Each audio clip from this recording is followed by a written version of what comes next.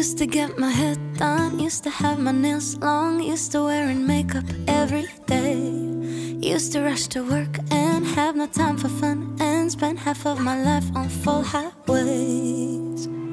Then the world closed down, stuck inside this town, home with the family, all new reality. Four walls and a door, nothing's like before. You and me and no distractions, so let's just keep it simple. There's so much we can do at home. Build a fort in the living room, have a pillow fight, grilled cheese in our bedroom. Look at stars and eyes, keep it simple.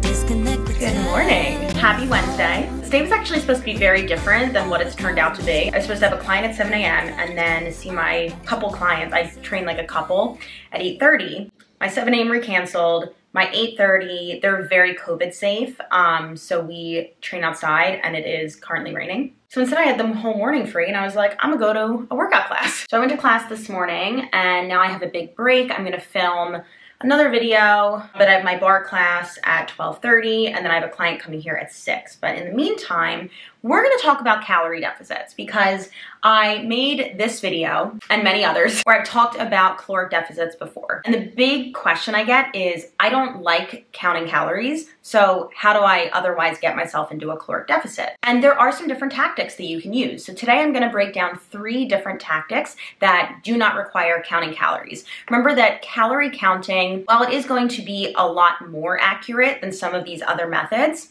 it's not really necessary for people. And also calorie counting is not accurate. It's all a guesstimate, and if it doesn't work for you, there are tons of other options and tactics that you can choose from. So I'm gonna break down 3 today. Let's jump into the first one. So the first thing that I recommend is changing up your plate ratio. I've talked a lot in other videos about a balanced plate, and I consider that to be 1 to 2 servings of proteins, fats, carbs, and veggies, or micronutrients, we'll call them. Or you can kind of think of that as like fiber, right? Fruits and vegetables. And actually just starting with that is a great place to start, because I find that with most of my nutrition clients I've worked with, they don't do that. What do people like to prioritize? Fats and carbs, right? I mean, they're the tastiest. I don't blame anybody. So even if you can just start with trying to get an equal serving size of each of those at your meals, that's gonna be a great start. And remembering with your serving sizes, you don't actually need to use like measuring cups, right? You can just use your hand. So your palm is going to be a serving of protein. Your thumb is gonna be a serving of fats. Your cupped hand is gonna be a serving of carbohydrates. And then, what am I missing?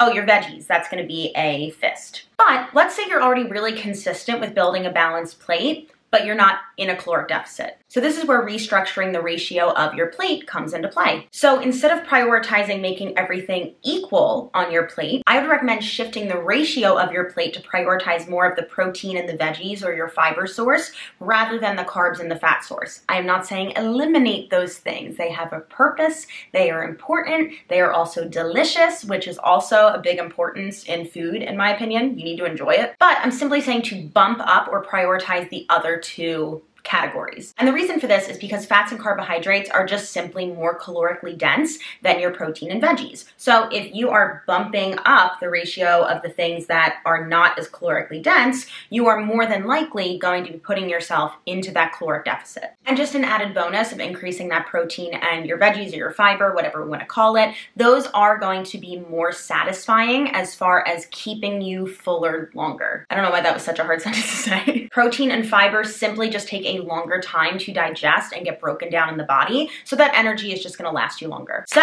that's the first tactic that I recommend. We're gonna get to the second one a little bit later this afternoon because I do have to keep on moving with the day. So it's about 9:30. We're gonna start to get some admin work done, and then when Kevin starts his work in his office, I'm gonna take over the living room to film another YouTube video, and then we're gonna teach bar class, and then I'll meet you back. I'll meet you back somewhere in the apartment around 1 o'clock. Bye.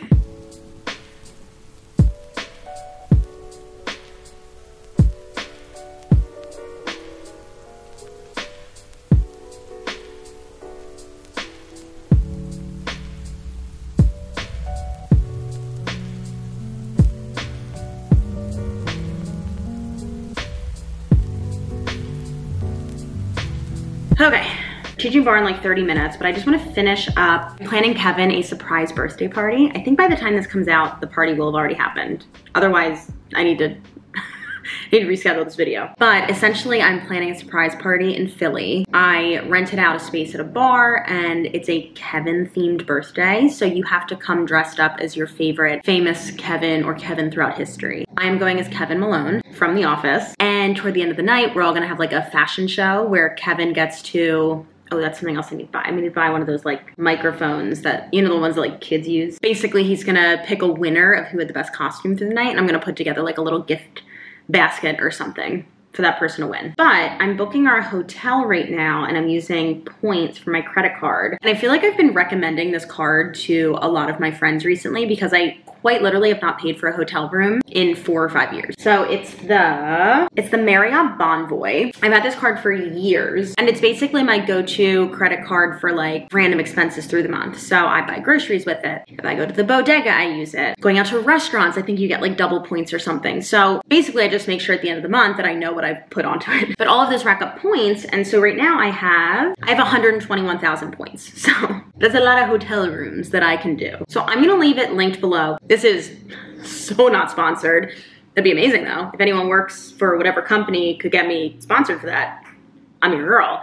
No, but I just feel like talking with so many of my friends, especially as like the world is reopening and all of these like weddings are finally happening that have gotten postponed. It's so nice to have these points saved up because it's gonna save you like a couple $100s. I have found that it's well worth it. This is one of the only credit cards I've stuck with long term because I do find that it's worth it. Anyway, we're gonna finish booking the hotel, and then I have a few other things to tie loose ends on. Yeah, I have to get travel. I'm gonna put that on this card too, get them points. I have to buy his gift, I have to get the mic. I have to start planning out what's gonna be in that gift basket. And I have to finish up getting the last pieces of my phenomenal costume. Okay, great. Let's teach a bar class, everybody. Ooh, wait, let me show you this playlist. So it's like a 90s remix playlist. I'm very excited about this one. I always have my Spotify linked below. I have hundreds of playlists for my classes, so check it out. And then I promise after class, we're gonna talk more about caloric deficits.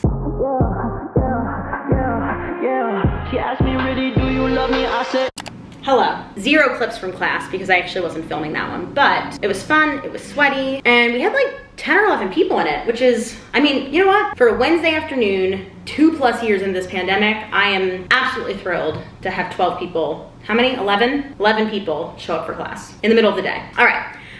As promised, we're gonna talk a little bit more about what this video is about. The second tactic that I recommend to people who don't enjoy calorie counting or can't for whatever reason, but they do wanna be in a caloric deficit, is to increase your NEAT, or non-exercise activity thermogenesis.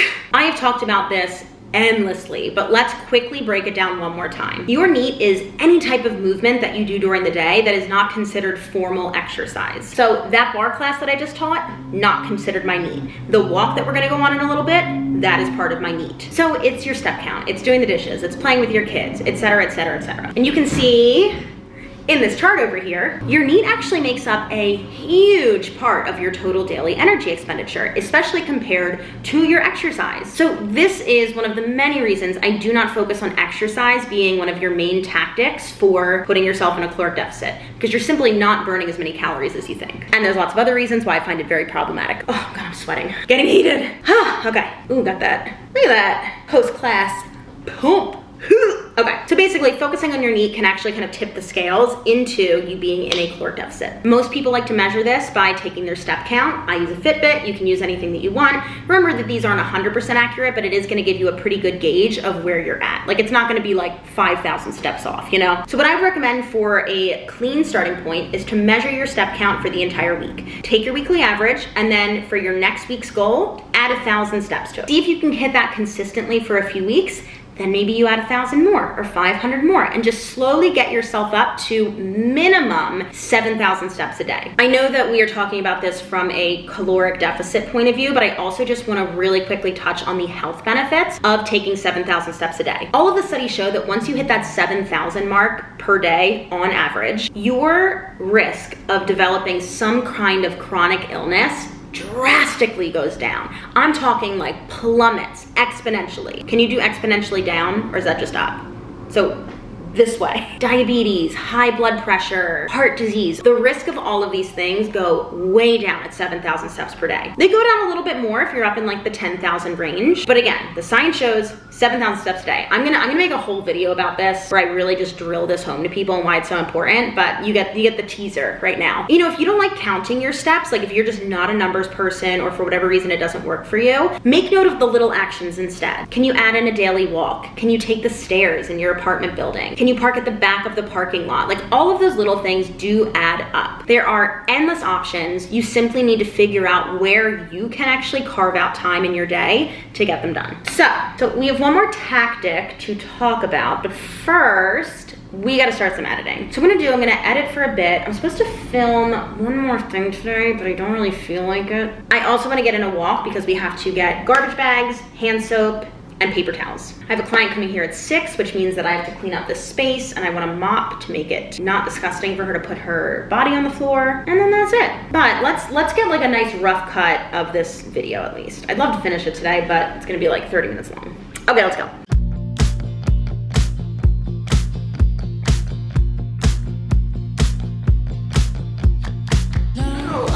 All right, how's this angle?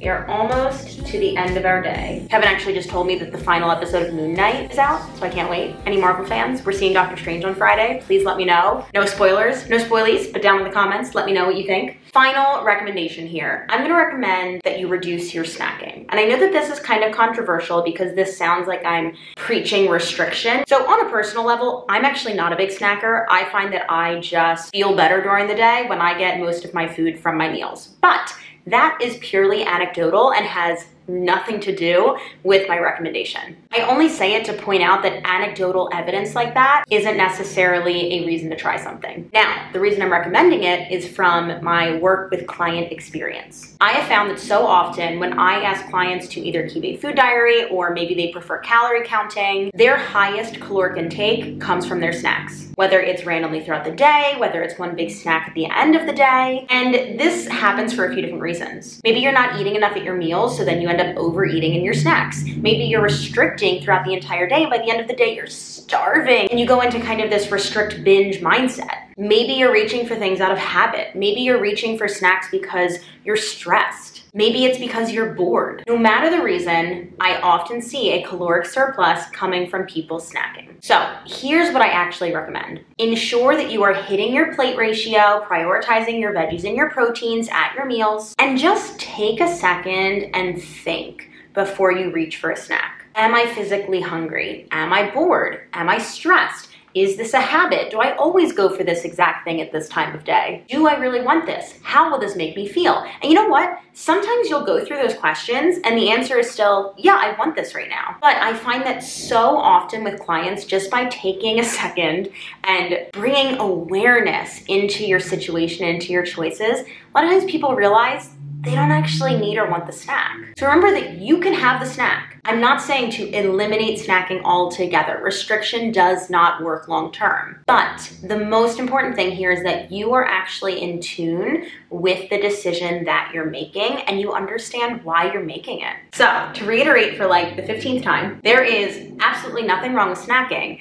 I just want you to understand why you're doing it. So if you have any questions at all about anything that we talked about today, let me know down in the comments below. Make sure you hit that subscribe button so you don't miss out, and I will see you all in the next one.